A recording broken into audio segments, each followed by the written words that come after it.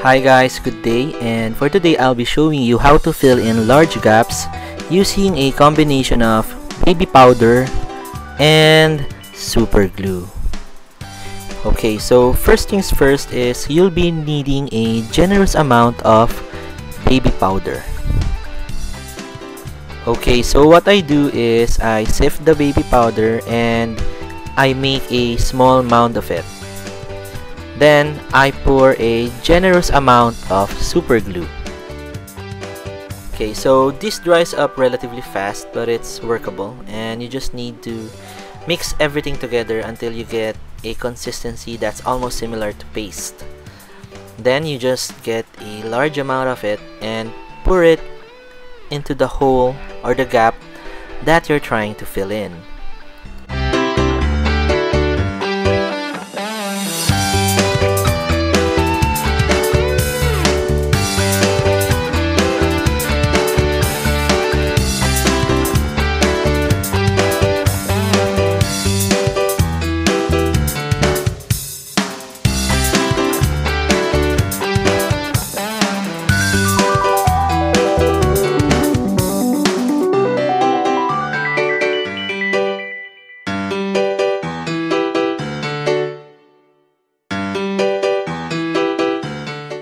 So here's the super glue and baby powder mixture already dry on the gap that we're filling in, and as you can see, I'm already beginning to sand it.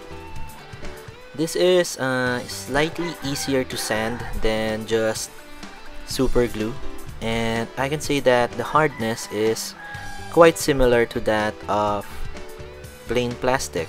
Actually, you can scrape it and it will easily come off, and you can sand it and work it as if it was bare plastic.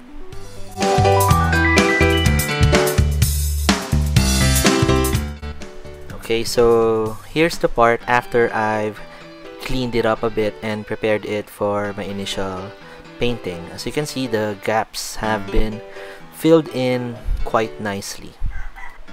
And I think this is better than your normal filler because it doesn't shrink.